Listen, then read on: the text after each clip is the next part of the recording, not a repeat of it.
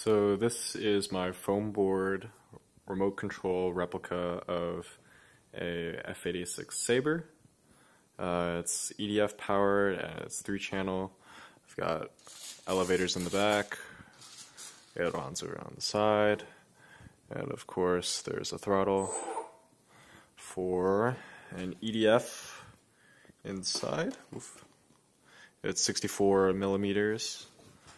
The whole thing is powered using an 1800 milliamp hour 3-cell battery. Then there's a 40 amp ESC tucked in here.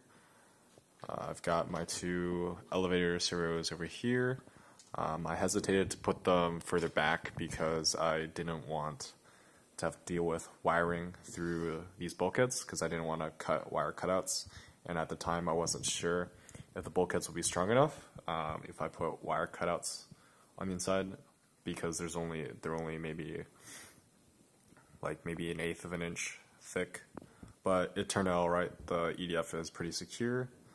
I've got my aileron servos mounted in the wing here on top.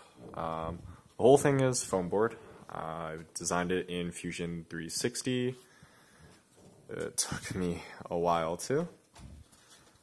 And and after designing it in Fusion 360, I put together all the plans in AutoCAD and then laser cut the whole thing. The paint job is modeled after U.S. Army Air Force during the Korean War. And I haven't tested it yet, but I hope that it works.